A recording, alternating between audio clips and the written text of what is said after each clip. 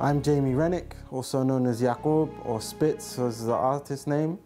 I was born in Cardiff, Wales, brought up there until I was around 8 years old and then moved to London. I have one sister and one brother. We moved to London because of the family business. In that time it was one of the recessions of the Tory government. When I moved to London, I went to a primary school in London called Grange Primary School in South Ealing, and this is where I, befriended many of my young friends who were from different backgrounds, and this was my experience of London. I became very familiar and friendly with people from different ethnic origins. I then went to Acton High School, which is obviously a similar part of London. And I had many, even including Muslim friends, but I didn't learn much about Islam at this time. When I was young in Wales, we would go to Sunday school, and my family, although they say they're Christian, it was quite lax Christian, like a lot of people in this country are lax Christian. But I remember singing these songs when I was a young child in Wales and thinking about the power of God. I remember a particular song about he's got the whole world in his hand, and I remember feeling quite awful of God. Not awful, but awesome, the awesomeness of God. Awestruck is the right word for it. And my family, generally speaking, it depends on which side of the family. In the extended family, they were quite religious people. But my immediate family, they weren't so, dogmatic in their religion. Although I do remember both of my mum and my dad had quite a sense of Christianity. The first contact I had with Islam, I suppose, was in high school, and I remember thinking of it as being pretty strict because a friend of mine would have to, observe different religious observances, and he didn't really explain it in a way that I think was very endearing. And so I felt that it was quite a strict and peculiar religion. And in fact, one of the things that he said to me is that he was going to pray now. And when he said, I said, well, you could pray here. And he said, no, I have to pray on the floor and bow down. And I said, that's a bit extreme, isn't it? And I suppose it shows the Western understanding of something like that being extreme, where they think that even bowing down, prostrating to God as being something extreme in this time. Yet in a lot of ways they bow down to consumerism in this time in an even greater way, and even more humbly than a lot of the Muslims pray to God. Islam came into my life when particularly I was going through quite a tough period, and I started to try and read the Bible. And one particular night I was literally fighting for control of my body, and I was getting evil thoughts telling me to harm my family, etc., etc. And so I tried to read the Bible, and when I read the Bible, I felt that it didn't offer me any comfort, or it didn't take away this burden, this feeling. So I remembered thinking I needed a more authentic text. Now, a few years before, I'd been on a table where they were giving out Qurans, and I'd taken a Quran, and the Muslim made more sense than the Christian who was arguing with him, but I never read the Quran. I just kept it in a high place. I didn't investigate further. Although it made sense, it was logical, it completely, if you asked me right then, did I believe that it was more logical than Christianity, I would have answered yes. But then basically I'd moved home. So going back to the story, I'd moved home. So I tried to read the Bible this particular night. I'd moved home, so I didn't know if I had the Quran. And then one of the things that I'd learned from high school is that the Quran was the unchanged word of God. And so as I was going to the only place it could be, desperate for the Quran to be there, I remembered that the Quran was the unchanged word of God. And as soon as I opened the cupboard, I believed this to be the case, so as soon as I opened the cupboard and touched the book, a feeling of peace came over me like I'd never had in my life. And I started to read the Quran, and I realized it's just from the same God as the God of the Bible. So this was something that really struck me, and I was quite upset with my Muslim friends in a lot of ways, because I was like, how comes you never told me that it comes from the same God? This is the same thing. It would always been portrayed as a foreign religion, a foreign faith for someone else, whereas it was a continuation of the message of the Bible, and it was a clarification of the message of the Bible. Going on and further reading of the Quran clarified the oneness of God, which in the Bible had been confusing because it talked as God as being three, although being one, etc., etc. And the Quran really clarified this and was overpowering and overwhelming with its oneness of God. When I first thought about becoming Muslim, it happened in a gradual process, because for a lot of people what happened on that particular night would have been enough for them to say, that's it, I'm Muslim. But I just decided that was it, I had to read the Quran. And that summer I read the whole of the Quran through, and I would even try and fast, even though I didn't know how to fast. I would drink water, which is not the proper way of fasting. Now, basically in this period of time, initially I would have said that the Quran was the word of God, but some of my Christian doctrine was still with me. So about halfway through, I probably said my Shahada on my own, my declaration of faith.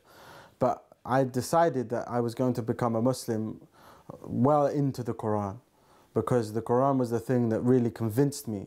Initially, I just had an experience. But the Quran convinced me. Argument after argument, question after question I would have would be answered by the Quran. And they still are today.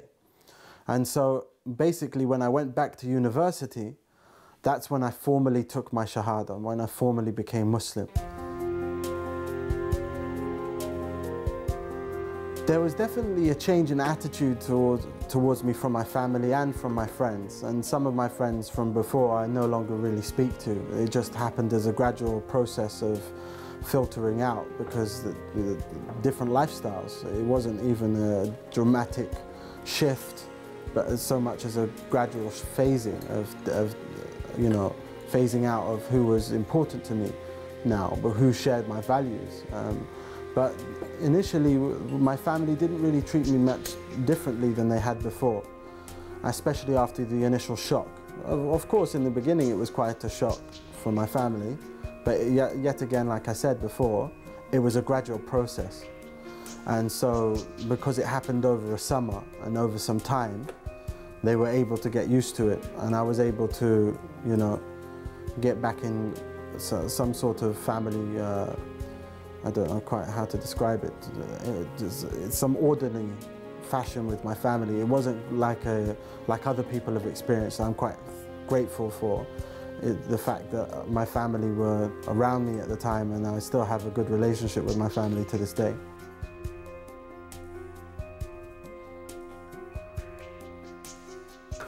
My brother is a Western male from Britain, right? What do you think happens to a Western male from Britain? He watches softcore pornography, listens to hardcore hip-hop, dresses very street, talks very street, and interested in women. That was my brother, and that was my role model as a kid.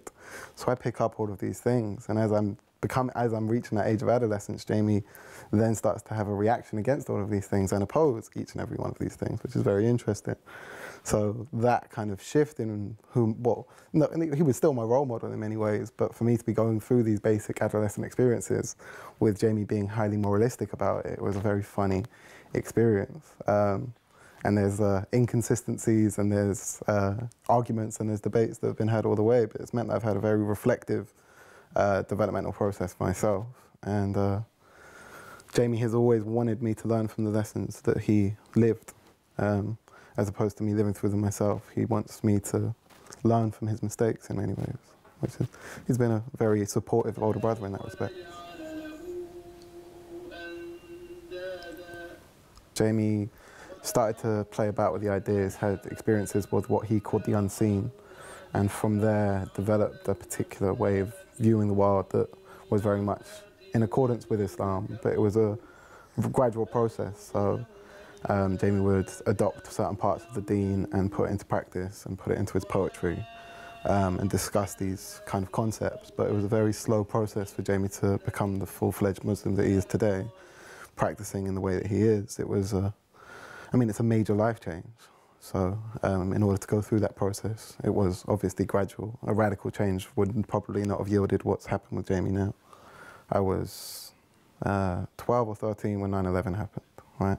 My political consciousness has been defined by that event and the wars that have been fought since then. And the imperial wars that have been fought since then on the basis of dehumanizing the Islamic population of this world. And that was just colonialism done through euphemism, and it was never an issue with Islam in itself, and that was all smoke and mirrors, because as Libya showed, We have no problem supporting Islamists when they're supportive of our foreign policy. So anyone who's connected to history knows the Western game and the short-termism in the way that they view Islam. In terms of my feelings towards Islam, I think it's a very positive thing in many respects. I have very close friends who are Muslim, and I have very close friends who are secular but were brought up in a Muslim background. And I think the general scheme of morality that it gives you is very important. In terms of my fears, I suppose my greatest fear is that, I mean, Jamie grapples with the unseen. That's what Jamie does. That's what brought Jamie to Islam more than anything else. And it's where that rabbit hole leads. Because you have to live in this world. Irrespective of whether there's the next world or not, whether there's jinn, whether there's manipulation, whatever there is, you still have to pay those bills, you still have to get that job, you still have to maintain those friendships, you still have to do that routine stuff. And my only real fear is that Jamie's going to have blockades to that through the doctrine of Islam that he's adopted. And it's just a constant dialogue and a reflection upon that I think is necessary, that I'm always there to provide, and that will always be a conversation. So I don't think there's any real issue in terms of my fear of what the state will do to my brother. He's white. They don't do it to white people generally. You have to be bearded and Muslim and Arab. There's a whole combo that you're going to have to go through to get the Guantanamo Bay treatment. Jamie's white, he generally won't. I don't think I have too much to worry about in that respect. There was definitely a change in attitude towards me from my family and from my friends. And some of my friends from before I no longer really speak to. It just happened as a gradual process of filtering out because the different lifestyles. It wasn't even a dramatic shift, but so much as a gradual phasing of you know, phasing out of who was important to me now, but who shared my values.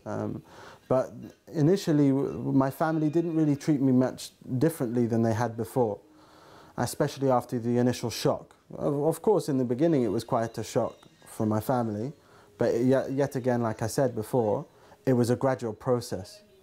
And so, because it happened over a summer and over some time, they were able to get used to it, and I was able to, you know, get back in some sort of family, I don't know quite how to describe it, it's some orderly fashion with my family. It wasn't like other people have experienced. I'm quite grateful for the fact that my family were around me at the time, and I still have a good relationship with my family to this day.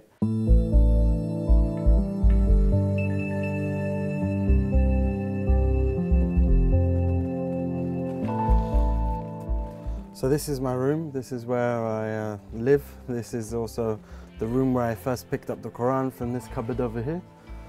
And this is where I, you know, relax and read and watch documentaries online.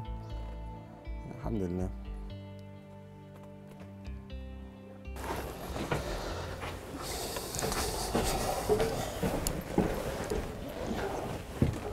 Hi Dad. Hi Jamie, you off?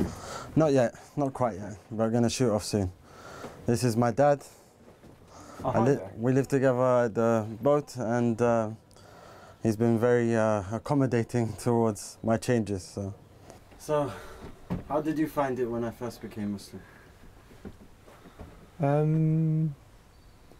Well, you were struggling at the time, and I remember that you looked at a number of possible faiths. You met a Methodist minister and you looked at Islam, and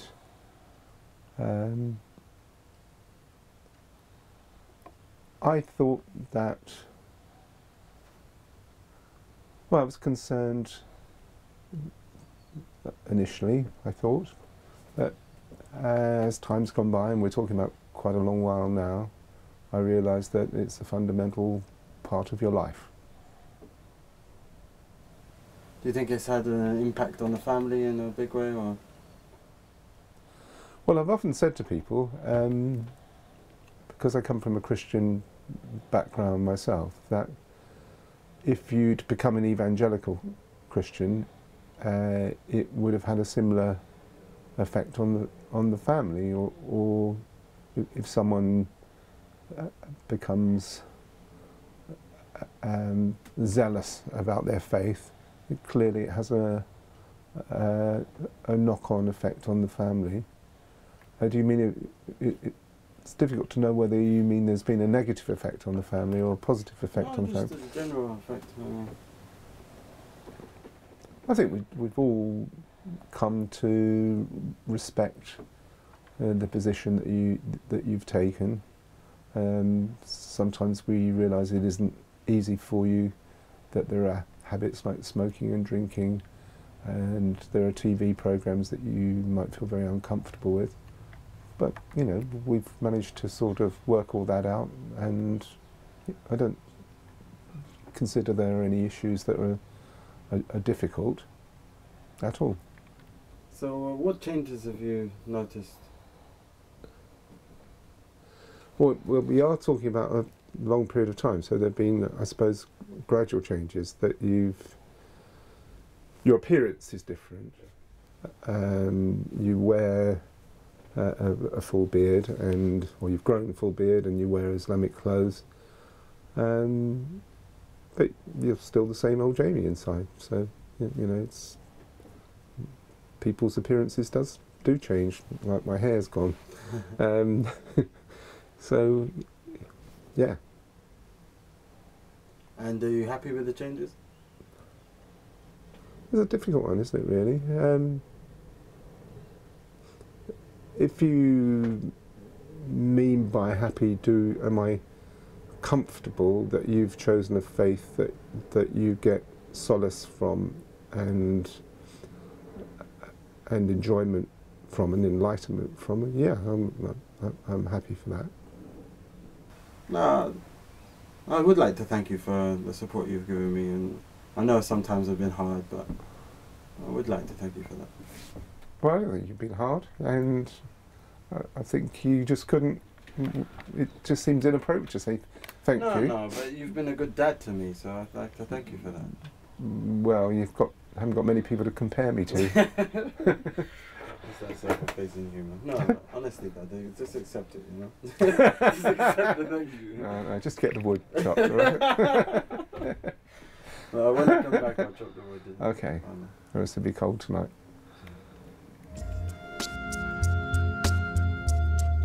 We're on our way to Chiswick Mosque for the Duha prayer, which is the second prayer of the day after the pre-dawn prayer. And sometimes I lead the prayer there, or sometimes I lead the call to prayer there, which is called the Muaddin. It's a very small mosque, but it's very cozy, and I spend some time with my friends there. And I go 5 times a day if I can. Sometimes I'm not so strong, so I don't make it all the time. But obviously, if I'm at work, then I don't make it 5 times a day. I pray where I am. But a man should, as much as he can, pray in the mosque, in the Jama'ah, which is the congregation. When I was so awestruck by Islam and by Allah, by the Quran, I found the truth. And when you find something so precious, you're willing to do anything for it. You're willing to sacrifice your life and change your whole lifestyle for it, because you found light, because you found something so powerful. And I found that. And so for me, I was willing to change my whole way of life. But the Prophet, peace be upon him, he said that Islam is powerful, so enter it gently, for otherwise it will destroy you. Now, no one told me this in the beginning, and I became to the point where I almost not burnt out, but I ended up relapsing in some ways, and it took me some time so that I would start praying and fasting, etc. But I started fasting straight away. Fasting I found very easy. But why I made these changes is because the one who created me knows what's good for me. And I found in my experience that something like praying is something now I enjoy doing. Something like fasting is something I look forward to, and I like to do extra because I want to get closer to God. Because that's what this life is about. That's where you'll achieve felicity.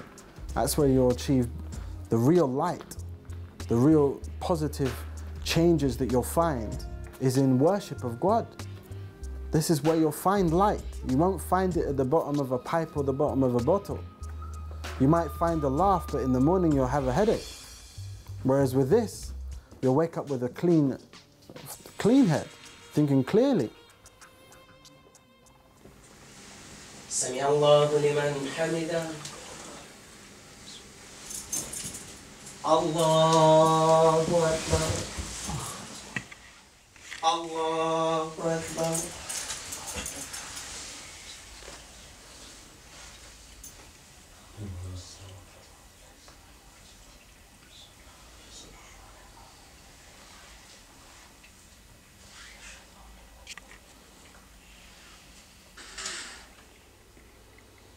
السلام عليكم ورحمة الله السلام عليكم ورحمة الله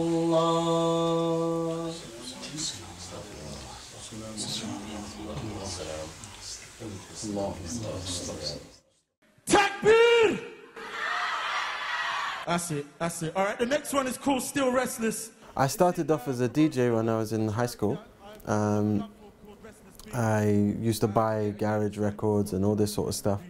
And I started writing, you know, poetry and rap at that young age when I was about 14, 15. I didn't write much. I was more of a DJ at that point. But as I grew older, I started knowing some MCs and I wanted to write and put my view across.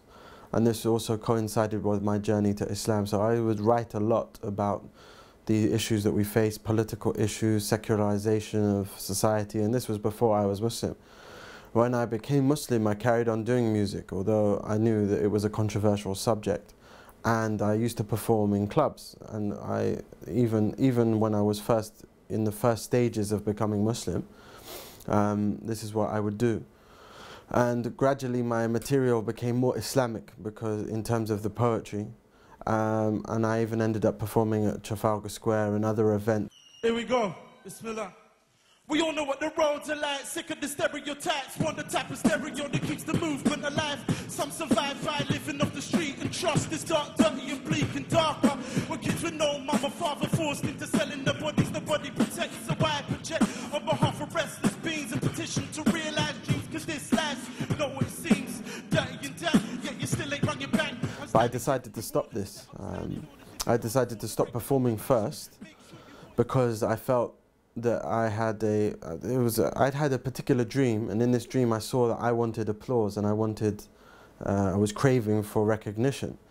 And when Allah is the only one who's worthy of applause and praise, in that way we don't clap to Allah, we bow our heads to Him. But this was a realization for me that I needed to stop performing. I will perform again, and I have performed again since.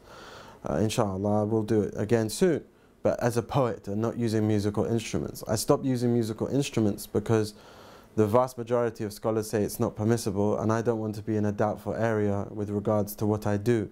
Plus, the naked spoken word is a lot more powerful than something with music. People can listen to every word you say. The difference that Islam has made to my life is like the darkness to the light, like the difference between death and life. Before I was sleepwalking and now I feel awake. This is the difference that I feel it's made in many ways, because for instance, the feeling that I get in my prayer when I'm attentive is something that's priceless, that I never experienced a high like it, and I tried many things in my past. So for me, the difference is between the darkness and the light. This is the difference that it's made to me. And it's a continuing difference. And the more I become aware, and the more of Islam that I study and that comes to light and I'm educated about, the more light I see. Islam is light, but if we have the right attitude towards it.